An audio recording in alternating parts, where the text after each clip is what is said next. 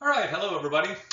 This video lecture is on standards, protocols, and codes, which are some ideas that are kind of hard to keep straight sometimes. So we'll see if we can do that. So a standard is a document. It's something written that defines the characteristics of a product or process or a service. So what does that mean? It tells us what some product might look like, right? What its shapes are, how to make it, what it's made of, performance characteristics like safety, how well it stands up to being smashed or being heated up or whatever. It might also tell us how to do something, the steps to follow in a process, and ultimately it also might tell us performance requirements. What is this? How fast is this car supposed to go, right? How many cycles is this food processor supposed to last? And these can be either voluntary or legally mandated. So a standard is a very broad category that, as we'll see, includes a lot of different kinds of descriptions of how a product or process should happen. And this purple guy, he's misunderstanding a little bit, but the basic idea, like a standard tells us something we have to live up to, a kind of minimum requirement that we're trying to meet. So there's a lot of terms associated with standards, and so we want to talk a little bit about those. A code is a set of rules that's designed to protect public safety, and the most common ones of those are construction codes. So when you do some remodeling of your home, you need to make sure that you're following code, following a set of standard ways of building to make sure that the house remains safe. An internal standard is a standard that operates within a organization or a corporation or something like that, that is used to describe how they do things, okay, within that particular organization, and that might be for liability reasons or quality control or all sorts of reasons. And so that's a voluntary standard. That's something that organization decides to do on its own. Protocol is just an action-related standard, so it's a description of how something, some process is done, and this is particularly common in experimental protocols because you want to make sure that if you have a test value, that you can compare that to a test value that you did a year before or that somebody did across the country, and so forth. And so a protocol is a type of standard.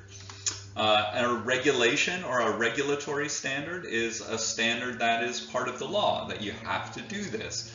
And so you have those in restaurant business, in food preparation business, in the pharmacy business, and things like that, where you have to actually follow something. All of these different types of standards are worked on over time and oftentimes routinely reworked as situations developed. But yes, basically they are all ways of telling you what to do.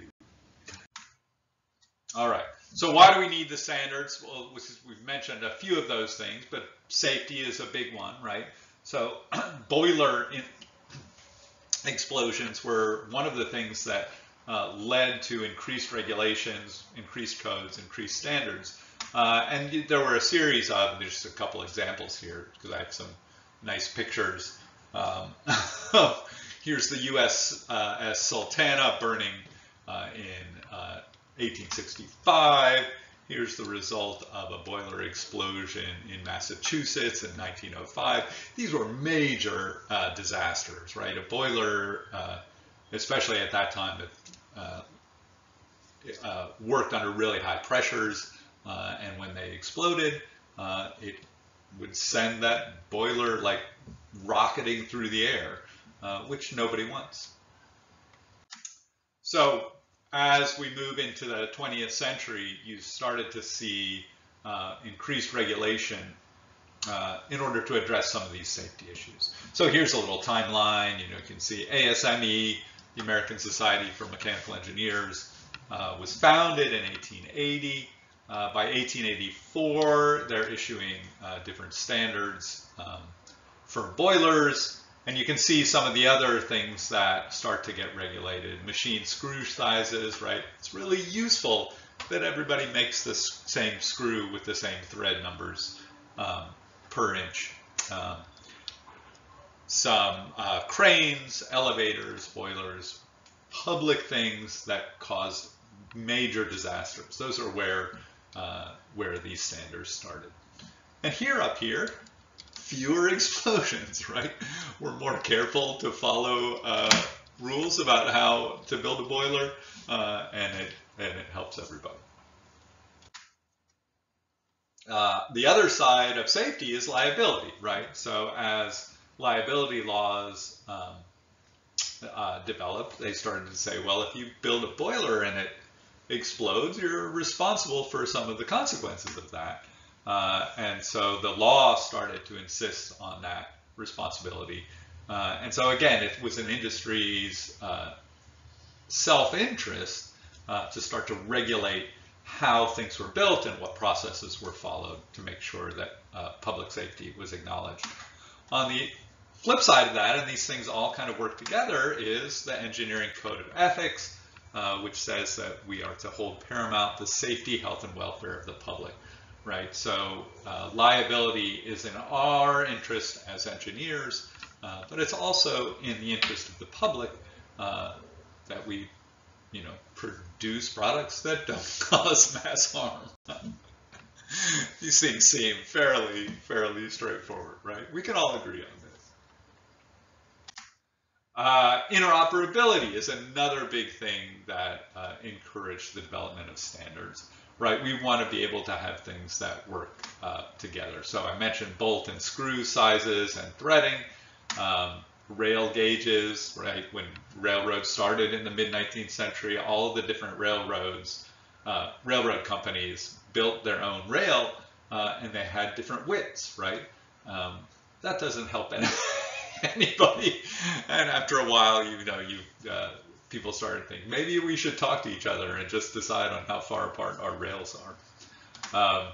Material composition of things, plumbing fittings, computer fonts and typesetting, all of these things are things where it helps if people who are even competing against each other in the marketplace sort of agree, this is how we're going to do things for our own benefit and for customers' benefit.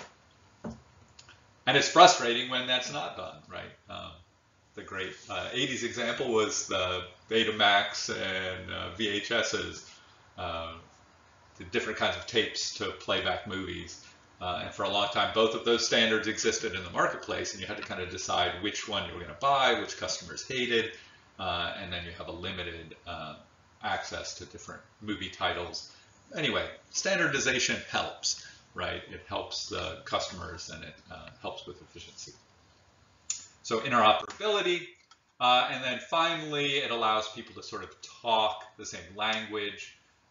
If we all agree how we're going to do a test on the strength of plastic, then I can compare the plastic I make with the plastic somebody else makes. When I'm buying things, I can know that, okay, this measurement of plastic strength is the same measurement of plastic strength from this other company, and then I'll be able to utilize that information better. So that common language is really helpful. So safety, liability, interoperability, communication, all of these things are helpful to the public and the manufacturer, to the customer, and to the person providing a service or a product. And that's why everybody loves standards. And they're fun, aren't they? They're so fun. It's fun to read standards. All right, so who makes those standards? This is a kind of interesting and complicated question. There's a problem in creation of standards, and that the people who are making them have to be the people who know what they're talking about, right? But oftentimes those people who know what they're talking about have a vested interest.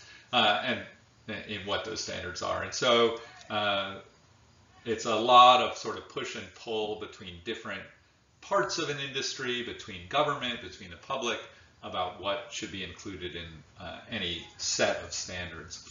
A lot of standards come from the federal government. We have a Department of Standards in the US government, which is actually quite significant in size. There are standard development organizations, which include professional societies, trade associations, and actually testing organizations. You'll see, if you look at electronics, you'll see the abbreviation UL, which is a indication that the standards being followed are created by this organization called Underwrite Laboratories. ASTM, American Society for Testing and Materials, you'll see that a lot on standards as well. All right, and as the last thing, let's just talk a little bit about standards used in practice, and just to get a sense of how much this standards become a part of the manufacturing process. So we'll talk here about the Harley V-Rod, which my brother-in-law has some patents on because he worked for Harley back in the 1990s and 2000s. And so that's my brother-in-law's motorcycle right there. Let's think about like a fuel tank, something that seems really simple, right? But you got to worry about toughness, you have to worry about fire safety, response to heat, the degradation of materials. You don't want the thing to rot or dissolve away, influx of contaminants, how do you keep things out of that fuel tank? All of these things are going to be part of the standards that affect fuel tank, especially something like a fuel tank, which has significant safety concerns, right? Your fuel tank breaks, you're in trouble. So just, give you a little sense of panic, Let's look at some of the standards for a fuel tank. You've got standards about the kinds of materials that you can use to hold gasoline to make sure that those aren't evaporating or leaking into the atmosphere. You've got an impact strength standards that you have to follow. You have to worry about your plastics and how well they survive over time, especially with heat and vibration. You've got a test that's going to test how strong and dependable your curing process is for your plastic. You've got a set of standards for how you're going to set up your bolts and your bolt patterns so that you can get standardized parts and make the motorcycle less expensive. You've got standards for emissions to make sure that the sending unit that's moving the gasoline into the parts where it explodes, that these aren't leaking or creating any kinds of emissions into the environment. You've got to make sure that your electronics are not going to be boogered up by dust and dirt over time, and so there are standards about how to do that. So you've just got a lot of things that you have to keep track of, and you do want to be an engineer. And the reason is that this isn't quite as overwhelming as it might look. Part of it is that a lot of this is going to be built into institutional knowledge. So it's not like you're going to start building a gas tank and nobody else at Harley is going to know what the standards are for O-rings and gas tanks, and you're going to have to look it all up. A lot of that's going to be institutional knowledge that you can use. But you do want to keep those things in mind, right? You want to kind of think about, when you're making something, environmental standards, safety concerns, internal company testing standards. Those are things that you want to be aware of when you're involved in a particular industry. And partly because those are for your personal benefit. They protect you from liability, but they also make you a better engineer, an ethical engineer, and one that's existing within this long history of engineers who've thought about safety and standardization for a long time. And you want to use that knowledge as best you can. And so here, to close, here's a little picture of my brother-in-law, Rob, riding off on his V-Rod. He had like 4 V-Rods at one point. Harley had this program where you could have one for a year and trade it back in if you were one of the engineers. And so he always had a different bike. Anyway, okay, so that's one advantage of working for Harley. Great, and that is it on standards and protocols.